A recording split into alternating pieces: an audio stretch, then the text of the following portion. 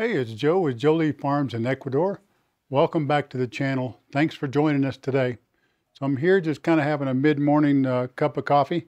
We live right on the coffee route, so I try to take full advantage of that.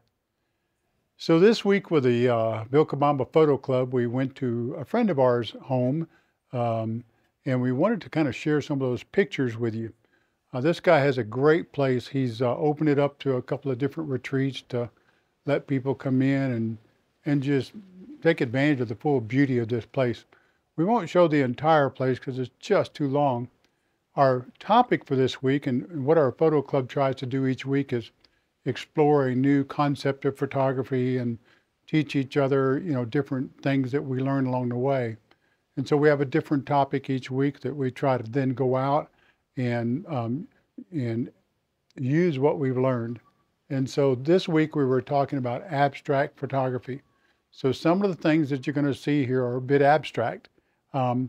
Abstract is when you use lines, intersecting lines, textures, different colors, blurred, non-blurred together.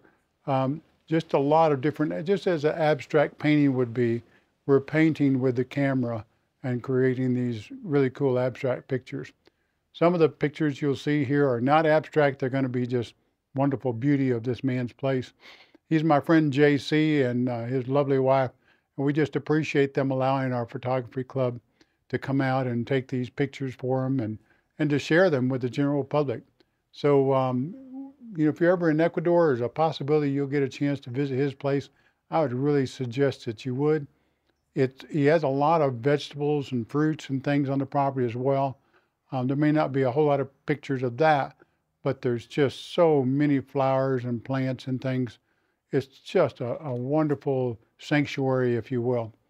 So we're just going to show a small bit of this piece of property. I want to say it's probably 4 or 5 hectares total. It may be more. I'm sure he'll correct me on that. But I do think that you'll enjoy these pictures and take a little time to just relax. Hope you enjoy it.